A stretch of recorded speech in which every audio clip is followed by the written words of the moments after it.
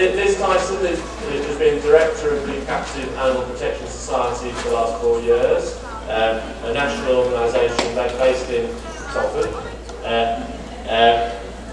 The charity focuses on the exploitation of animals in captivity, particularly circuses and zoos. So can we have a big hand, please, for Liz?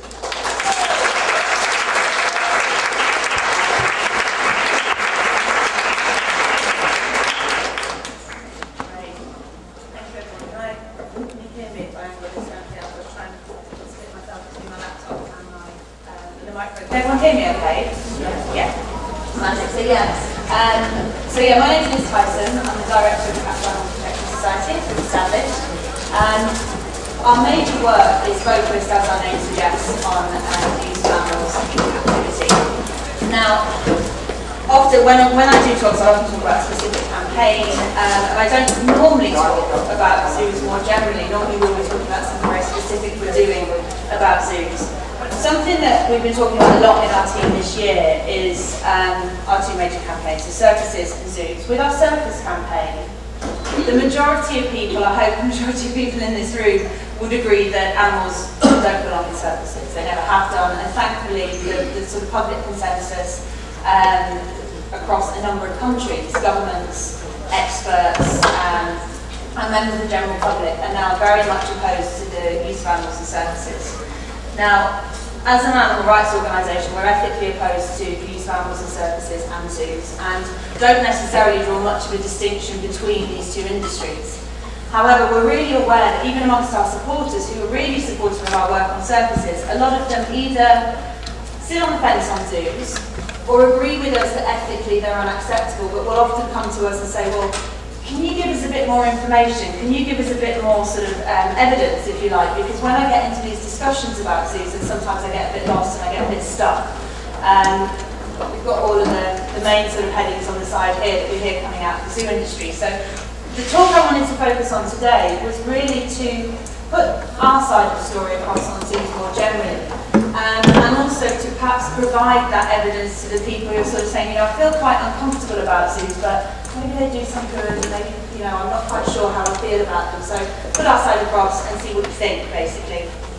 I'm going to try and stick to time. I've got a terrible habit of rambling when I get into something. Right. So, as I say, what I want to talk to you about today is, if I can get this to work.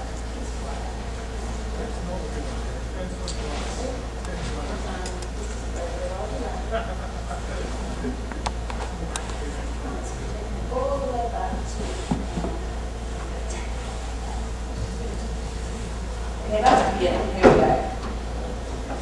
So, in my view, the headings on the right-hand side of the screen a moment ago are the myths that zoos put out. I understand that people don't always agree with us on this. So what I want to talk about is myths versus reality. To start with, I want to just run through a really kind of potted history of zoos. So, zoos were founded hundreds of years ago, and they started out as sort of royal menageries. So very rich people would capture animals from the wild and keep them in their stately homes and these sort of collections so that their friends would come and look at them. It was seen very much as a status symbol. And then we ended up with zoos like London Zoo, 100 or so years ago, a couple of hundred years ago, these sort of collections where they were very much geared towards members of the public. They started out as kind of private members, establishments, but then I think perhaps they realised it's very expensive to keep such a large collection of animals. And they needed some sort of funding, so zoos became open to the public. And they became, at that time, perhaps more akin to the zoos that we recognise today, collections of animals where members of the public can go in and spend an afternoon looking at them. I think even the zoo industry would agree that back in these times, this is London Zoo, back in the early 1900s, I think even the zoos would agree that they're all about entertainment then. It was about people going to take a ride on an elephant, to see a chimps tea party, to go and laugh at the bears or go and laugh at the monkeys. And there wasn't really much in the way of education and conservation. That's what zoos say has now changed. As time went on, people did start to learn more about animals. They started to be more concerned about the treatment of them. They started to question the lions pacing around in small cages. They started to question the elephants swaying backwards and forwards in the zoo in London. And so we started to see zoos springing up out of town. So for example, Chester Zoo, this is a photo taken in the 1960s from Chester Zoo. They moved out of town, they said that now we're giving the animals more space. We recognise animals need more than these kind of concrete cages that we've got them in. These are still 3 polar bears in a pit in the north of England, but still, zoos were seeing themselves as kind of progressing away from this sort of very small enclosures which didn't suit the animals' needs. At that time, the animals were taken from the wild. I hope I'm not going to shatter anyone's illusions here, but back in the 1950s, perhaps one of the most famous conservationists, David Attenborough from this country, had a TV programme called Zoo Quest, where he literally would go over to various countries. There was Zoo Quest to Sierra Leone, Zoo Quest to Guyana, and he would capture animals to bring them back to the zoo industry. And this was standard practice. That was where animals came from at that time. And in fact, animals such as elephants and long-lived animals that are in zoos today were taken from the wild when they were babies. Then, in the early 60s, things started to change slightly, and part of this was because of things like CITES. So our awareness of the impact that taking animals from the wild, habitat degradation, not just for zoos, but was having on the wild, on these species of animals, was becoming more and more talked about, was becoming more and more understood. So in the early 60s, discussions started, which led to this, the CITES Convention, which is the Convention on International Trade in Endangered Species of Flora and Fauna. What that meant for the zoo industry was that they could no longer capture animals sort of willy-nilly from the wild. There were much more strict regulations put on them, and that was when zoos started to talk much more about captive breeding. Not necessarily because they chose to, but because they had to. Interestingly, in terms of messaging, it was quite convenient really, because when zoos stopped capturing animals from the wild, that really served, in my view, their purpose, because then people capturing animals from the wild were suddenly deemed poachers, and zoos weren't doing that. So they spun this sort of practice that had been carried out for years by this industry to their advantage. So captive breeding became the kind of buzzword in conservation. Now, sure, absolutely, 100%, if you compare a zoo now, most zoos now, to London Zoo in Victorian times, of course, it's improved. Of course there's more greenery, of course the animals have more space, of course there's environmental enrichment, and there's more platforms, there's more ropes. Ultimately though, from our perspective as an animal rights organisation, regardless of whether that tiger is in an enclosure full of greenery, that tiger doesn't belong in a city. So, zoos began after the CITES Convention, and as we sort of moved along, the animal rights movement began obviously sort of in the 1960s, 70s, and started to gain momentum, started questioning zoos and their very existence. Was it right to hold animals in captivity? And hands up to them, zoos are incredibly good at PR. And what changed very much was their messaging. Animals were still being kept in captivity, the same species, on the same sites, doing the same things, but the messaging changed. And I'm sure most of you will recognise these 4 headings on the right-hand side as words which are generally attributed to zoos. So what I want to do is go through them all and have a look at them, and I can't, obviously, in the short time we've got, I can't go into huge amounts of detail, but hopefully we can have a look at some of these claims and see how they stand up, starting with perhaps the main buzzword when it comes to zoos, which is conservation. Now this is a quote I wanted to start with. This is by a guy called David Hancock, who used to run a number of leading zoos actually over in Australia. So he says there's a commonly held misconception that zoos are not only saving wild animals from extinction but also reintroducing them to their wild habitats. The confusion stems from many sources, all of them zoo-based. In reality, most zoos have had no contact of any kind with any reintroduction programme. And I wanted to use that as a starting point because I think he taps into 2 very key points. People think zoos breed animals in order to save them from extinction, and people think that zoos then release those animals into their natural habitat in order to bolster the wild populations. So this is what I want to have a look at. In fact, a 2012 study carried out by the Born Free Foundation found that 83% of animal species held in zoos surveyed are not threatened in the wild at all.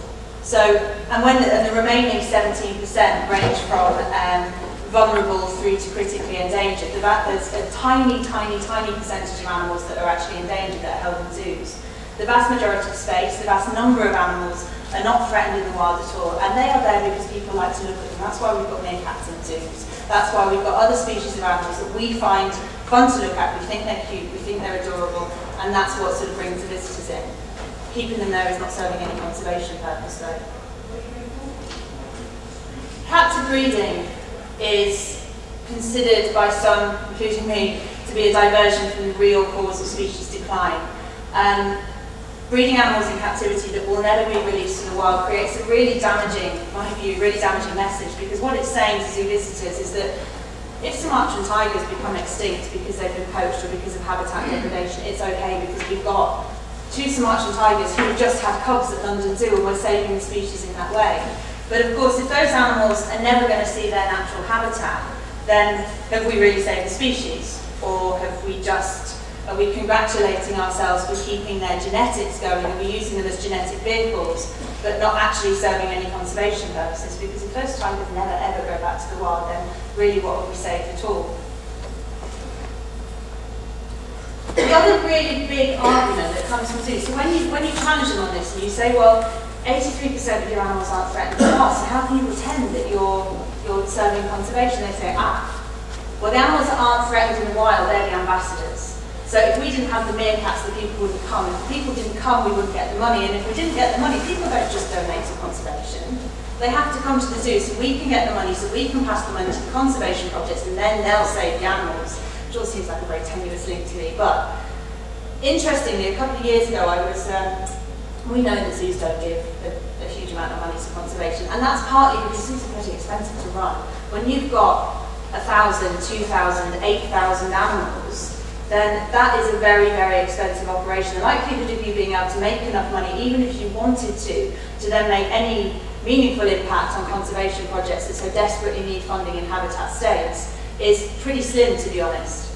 But a couple of years ago, I was doing a television debate on one of the news channels, 5 News, I think it was, and I was pitched against one of the guys from the British and Irish Association of Zoos and Aquarium, BR, so just less than a mouthful. And in this, he sort of there was a new paper out, and he sort of proudly, and he really took me down in this debate, and he said, well, zoos are the 3rd largest contributors to conservation efforts, and this was just after I said zoos don't really contribute to conservation. Well, I can't have an open argument with him on TV. So I went to him afterwards and said, okay, tell me more about this paper that you're talking about. And he said, well, yeah, zoos are the 3rd largest contributors to conservation efforts. And I said, when you say zoos, what do you mean? Because there are thousands of zoos in the world. So zoos combined, he said, well, all of the members of the World Association of Zoos and Aquariums. So that's about 400 businesses. And I said, well, who were the first 2 then? So there's the 3rd line. And he said, sort of mumbled the response. And I said, well, sorry, can you say that again? He said, the WWF and the Nature Conservancy. 2 charities give more independently of one another than the entire global zoo community's conservation efforts. Now, I know that there are issues with both of those organisations. I'm not necessarily a supporter of either, but it was paid to the argument that people don't give directly to conservation efforts. They do. They do give to conservation charities. So, as I mentioned before, the animals that are born in zoos will generally die in zoos.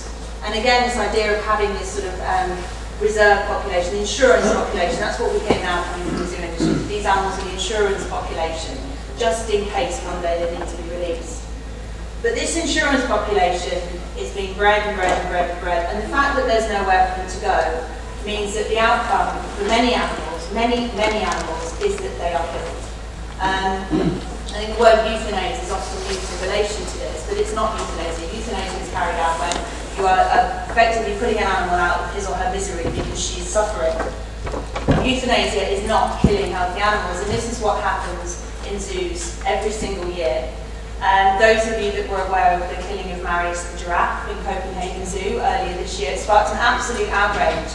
And the one thing that was good that came out of Marius's death was it really put a spotlight on the zoo industry for this practice. People working on these campaigns knew that zoos killed healthy animals, but we didn't really know how many.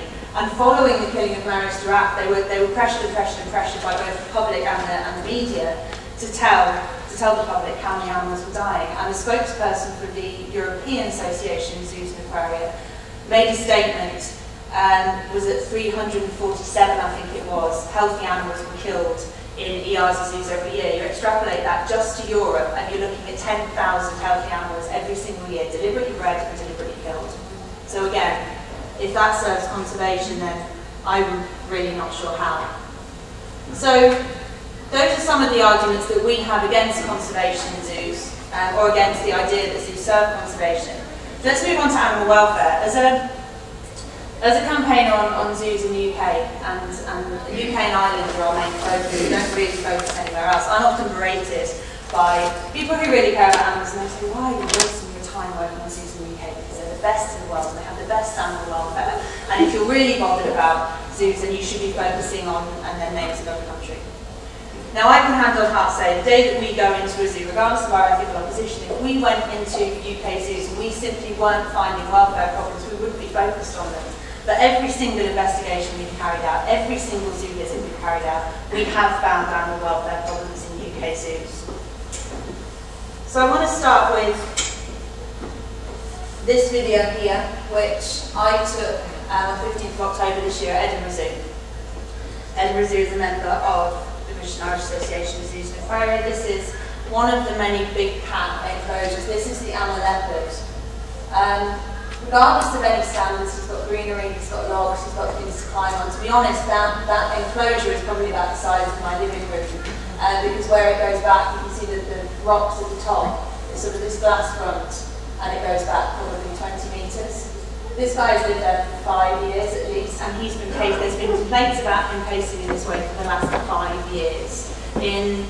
A couple of months ago, the zoo said that they were going to redevelop their big cat enclosures because they wanted to just keep in step with modern zoological sort of standards.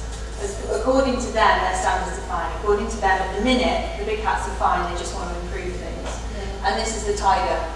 I went back and visited these guys 3 times. The tiger twice, and the Amur leopard 3 times over the course of 3 hours, and that was all they were doing. That's their life.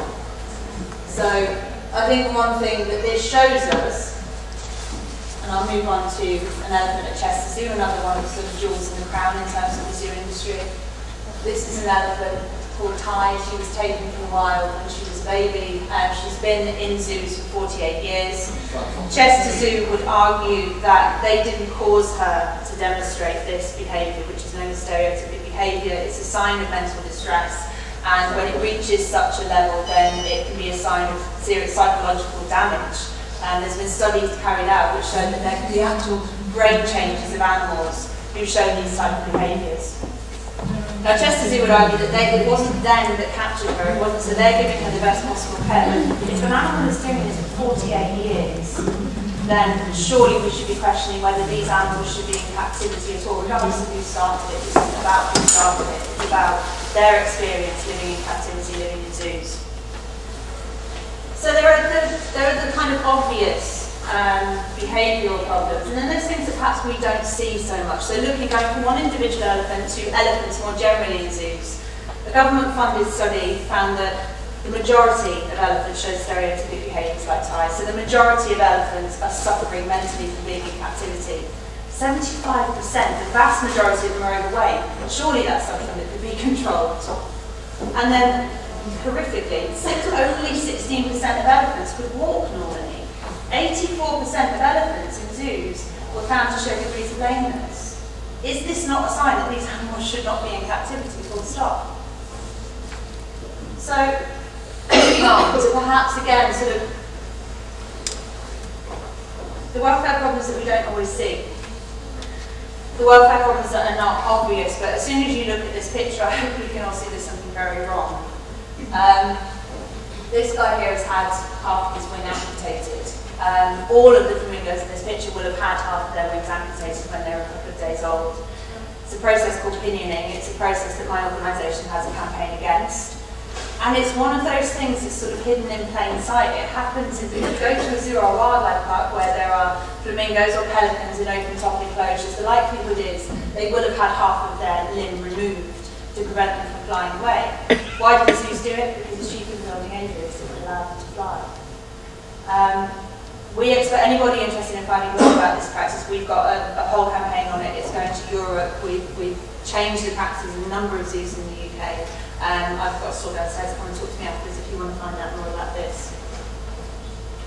And then again, we move from the kind of very obvious ones to the even less obvious welfare problems. welfare isn't just about animal health. This gibbon is a beautiful specimen. He's healthy. His fur's lustrous, he looks, he's the right weight, he's the right size. But he's a Dublin zoo. He's sat on the floor, first of all. Behaviourally, that's not what gibbons are supposed to do. Gibbons are arboreal. They spend the vast majority of their time in trees. They wouldn't normally come down to the ground. And perhaps most importantly, he's on his own. I can't express enough how, well, everyone here should know, we're all primates. Keeping a human in solitary confinement, we would all recognise as one of the worst punishments you can inflict on somebody. We recognise imprisoning somebody, taking away their liberty is bad enough, but solitary confinement, I think we can all accept that that is something that nobody would want to happen to us. In the UK, technically, it's not exactly followed through, but to keep a primate individually without any company of his or her own kind is technically illegal because it's recognised how social primates are as a taxa. Yeah, this guy's on his own in the middle of Dublin. Is this an animal with his welfare needs met?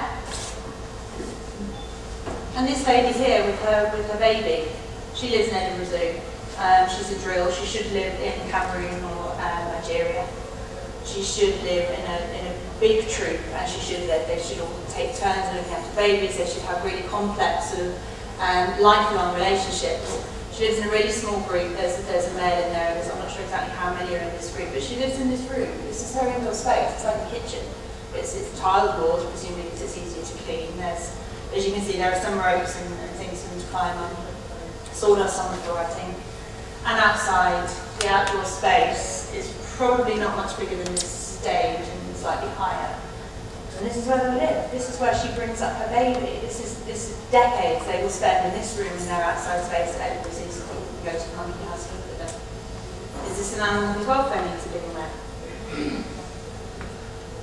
One of the things that I always have thrown at me is, but no, we've got the best legal standards in the world. It's not, it wouldn't be allowed. It wouldn't be allowed for animals' welfare needs to be met. So if the zoo's licence, therefore, the animals' welfare needs must be being met because it just wouldn't be allowed.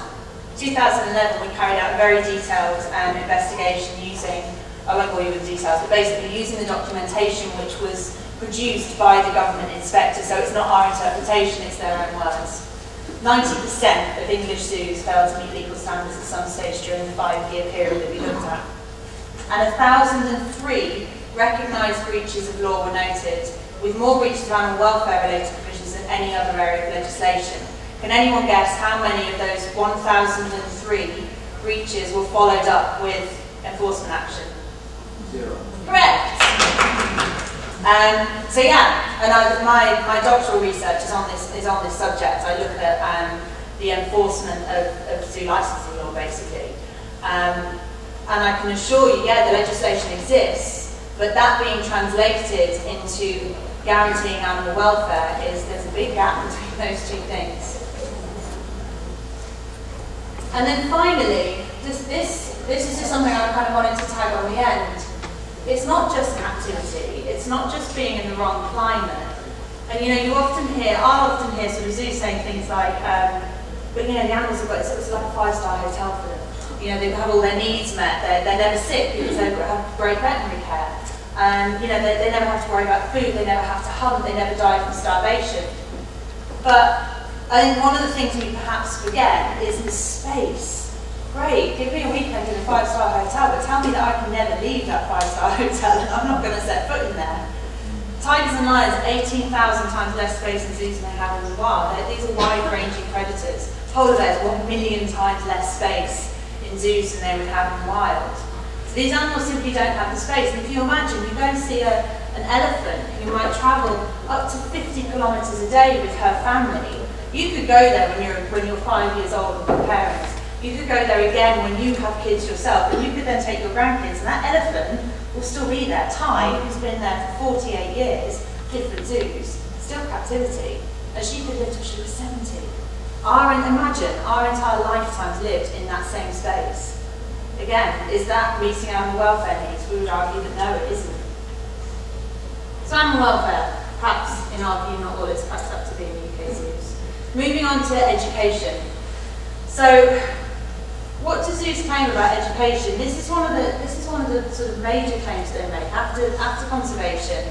The kind of animal welfare from the zoo industry perspective is almost it's a given. You know, of course we look after them. Why are you even questioning that? But education is another one of the active claims that they make. They claim that they educate their visitors, and they claim that they inspire new generations of conservationists. Now, this is my view, that you go and see an animal in a zoo, so you go and see that animal leopard, or you go and see Ty the elephant at Chester Zoo, or you go and see that people sitting on the floor in Dublin.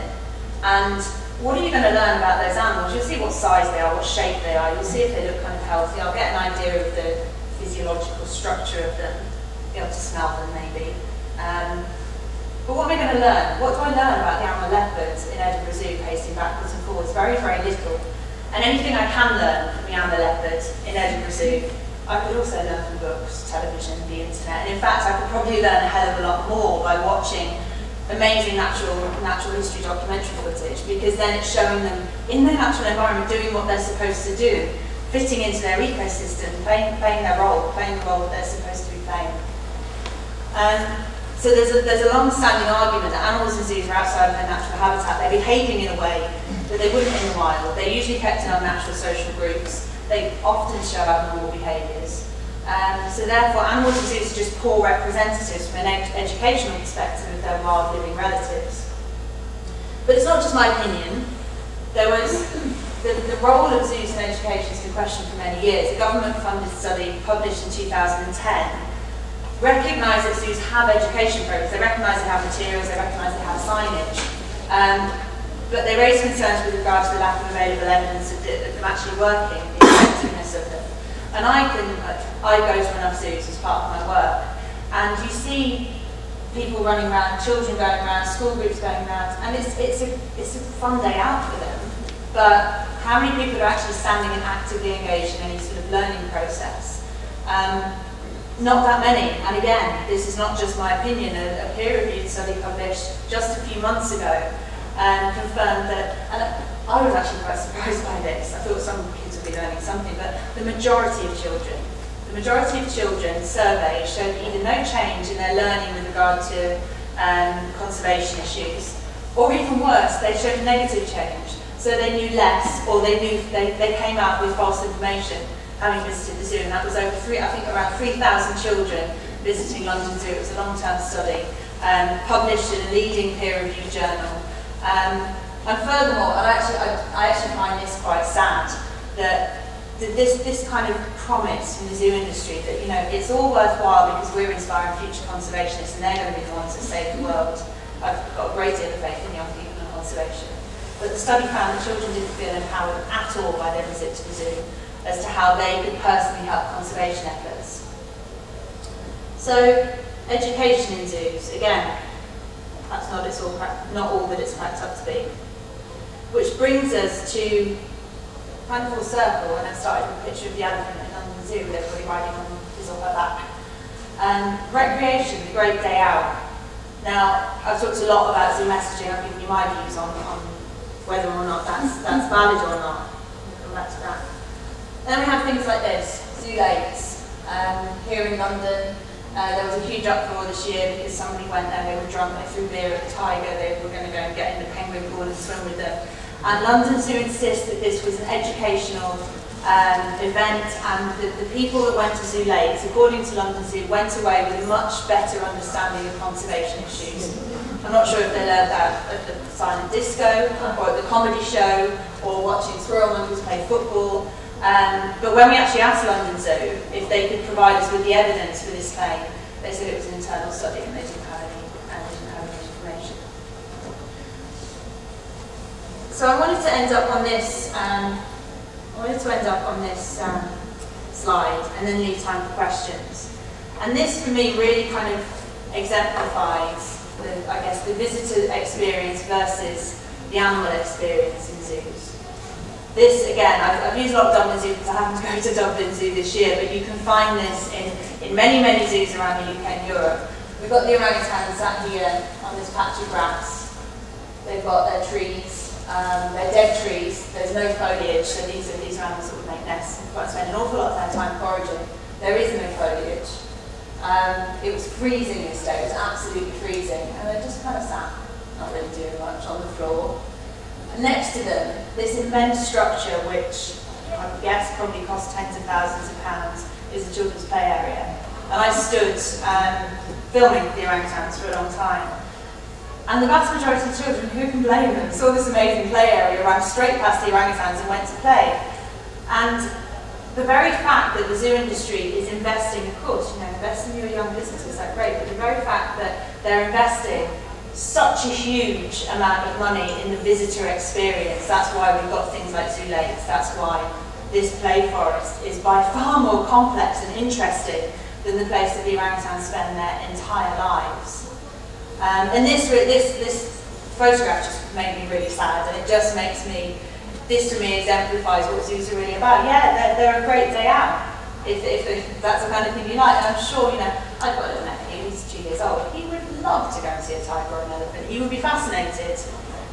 But at what cost? So yeah, children can go and they can enjoy it, and they may learn something. The evidence suggests they probably won't. But I think we need to be really careful about pretending that just because we enjoy something, we have a right to do it. And I think if we balance with our afternoon's pleasure and these animals' entire lifetimes and the impact that has on them, then that's what makes us question the zoo industry from an animal welfare, from a conservation, from an education, and from an ethical perspective. So that concludes all I wanted to say about zoos today. I'd be happy to answer any questions or take any comments from people. Thank you.